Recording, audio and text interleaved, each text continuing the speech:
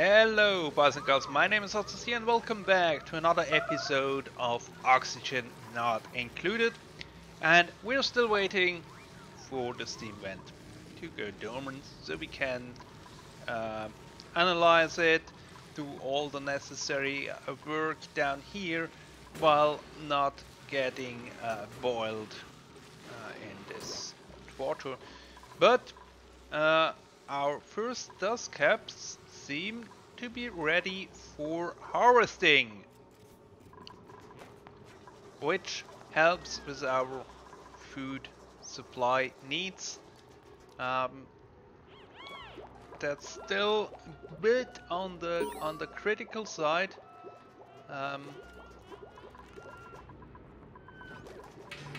I'm not sure, but I don't think we are yet over the hill, over the hump.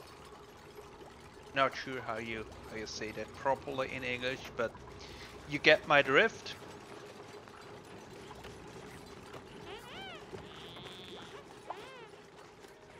So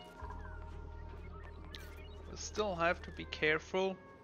Once this farm is going, I think we should be on the safe side.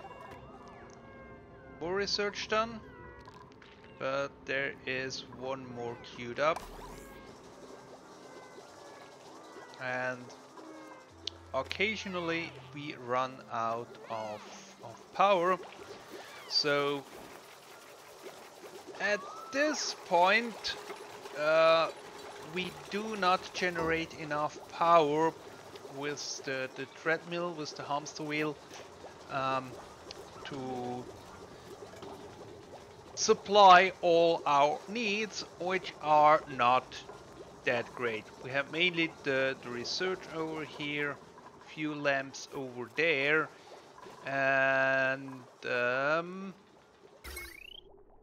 deodorizer over here. That's everything that's on this one. And then down here we have this pump and the rock crusher.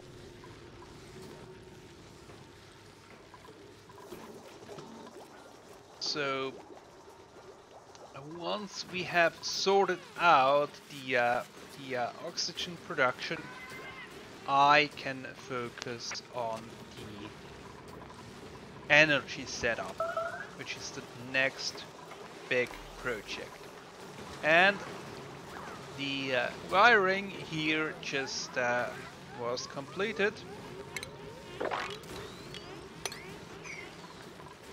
So that's a good thing anyway. There is no research queued up. That's no good. So let's do these two next.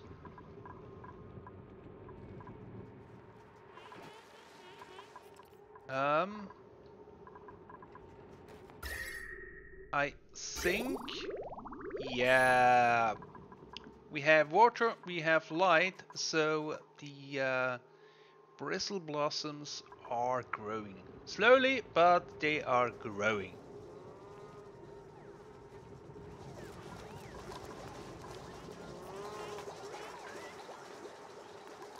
And that will also help with our food shortage.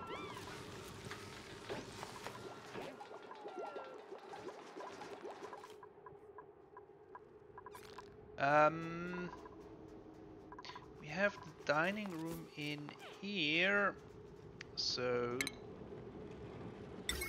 maybe we can have a grill here. We will not yet connect that one up to the power.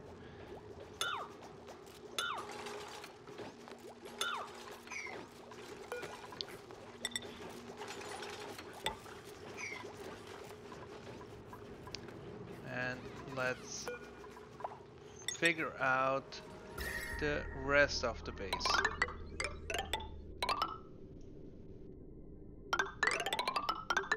Something like this.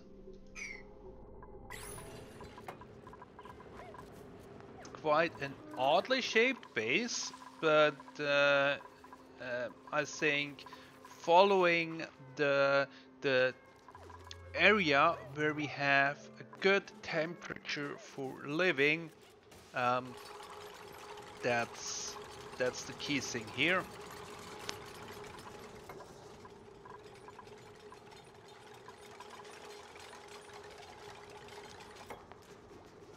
Eventually we will maybe need to think about cooling, but at least for the next few hundred cycles we should be good with the cooling system we have down here, cooling down the oxygen so it comes in quite cool, and that should help a lot. And if we can move out some of the appliances that generate heat, like the research, which we will not need indefinitely, uh, we can also help this along. This one, that's another heat generator, but I think having the grill or the kitchen next to the dining area is helpful.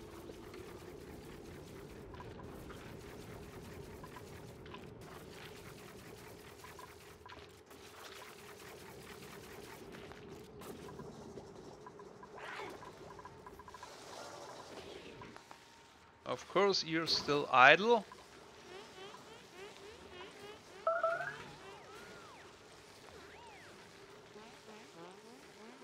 And at least over here, slowly, all the junk gets cleaned up, picked up, moved away. So once that is done, we can close up these two doors.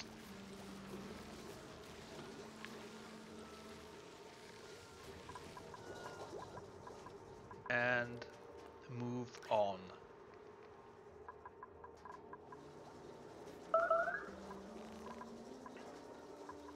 Okay, next research is done.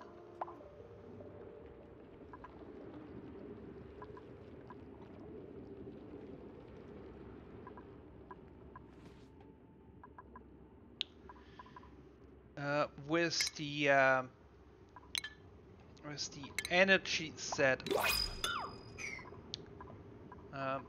I usually find that if you think too small, you then run into situations where you have issues with your space. So for that reason, let's line up with this wall, and keep in mind that we can expand here to the left side.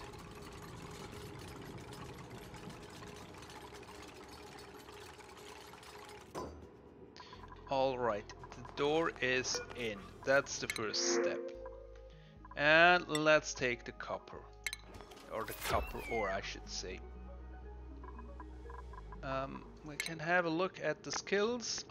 Ada, you will go into decorating. And for the others, I think they are maxed out, yes.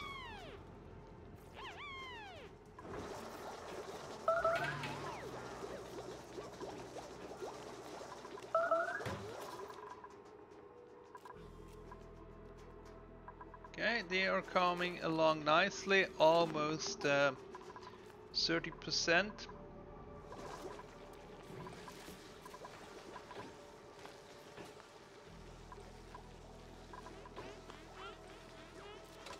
And now we have filled up carbon dioxide on all levels, so once we have planted all mushrooms on the lower level, we can plant them one level higher.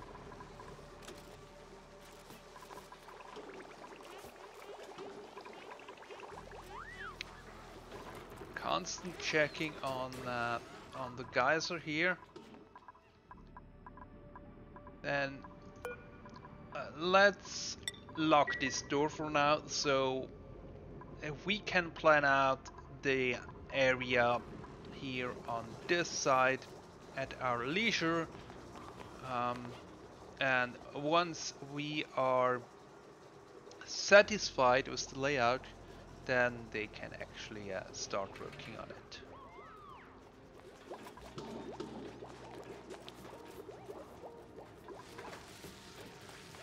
But as mentioned, I first want to get this oxygen setup going, and these beesworts, they need phosphorite to grow, and for that we need a farm using Draclets. Draclets can also be sheared, given off plant fiber that we then can use for paintings, and if they if we get glossy Draclets out of that, we can shear them and they drop plastic. And usually I have farms going with Draclets and glossy Draclets, so that I actually don't need any oil be converted into plastic, which is a good thing because the plastic presses generate lots of heat. So let's see what we want to do next. Yes, I sent this one. And then we can actually think about the first power generator, which will be coal. So if you look at the different generators, then lowest level will probably be the manual one, the hamster wheel. Then the wood burner, as that one generates 300 watt. Then next is the coal with 600 watt. The gas comes next with 800. Then the hydrogen also with 800, and then the petroleum one with where is it? 2000. So that's the different tiers. I will skip over the wood burner because at least on this map we do not have a sustainable amount of wood that we could produce, so it would make sense to have a wood burner. So we go with coal, natural gas, hydrogen, and then on the side we will have petroleum generators, which basically will be a backup that will spring in to cover our peak needs.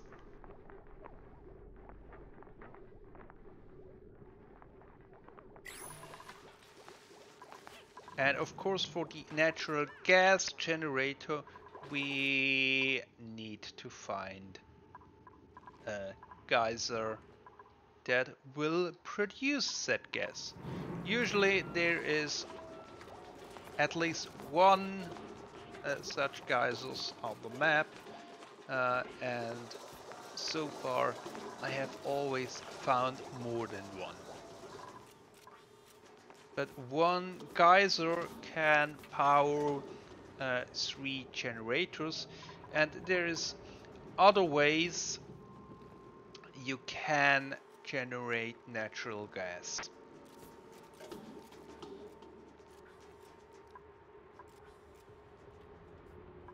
And of course the hydrogen generator, for that one we need a hydrogen vent.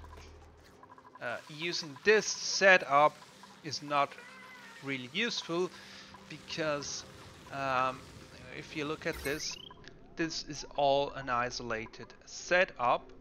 So the hydrogen that we get out of this can generate enough power for all these pumps and electrolyzer and this water pump. It's a bit more, but not much more. So using electrolyzers to get hydrogen and then use that to power your base, that's not really an efficient use. So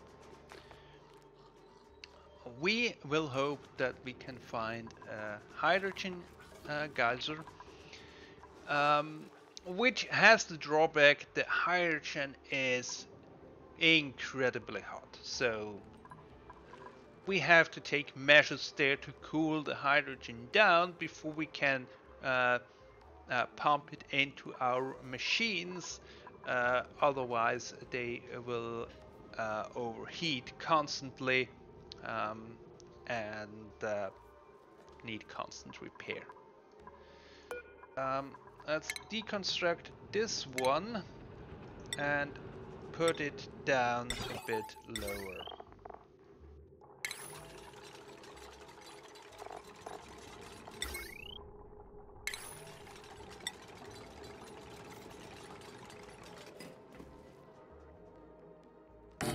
Right on this level.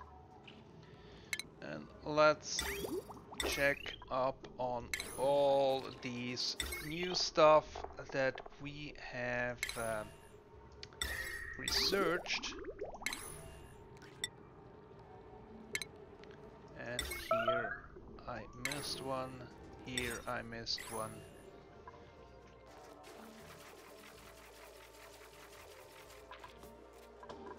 Right.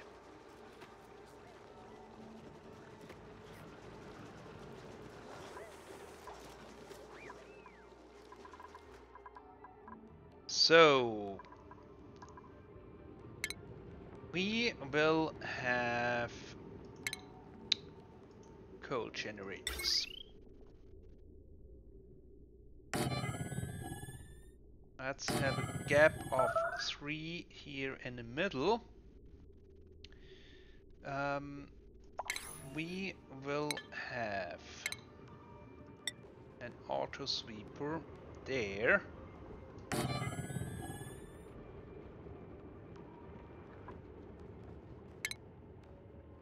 We will have a floor here. Then 2 more generators up here. And box here. Then we can have a ladder up this side and a ladder up this side. Floor here.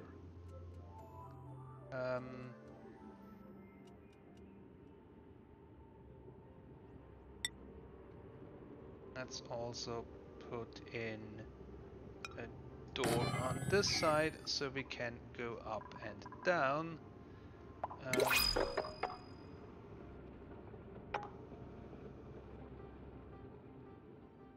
Then mine out these blocks here. And put a roof over the whole shebang. Dig it out. And that's the layout for the first the first part.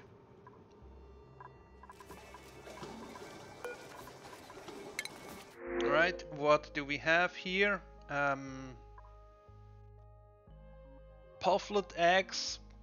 At this point, not that useful, so let's take the seed.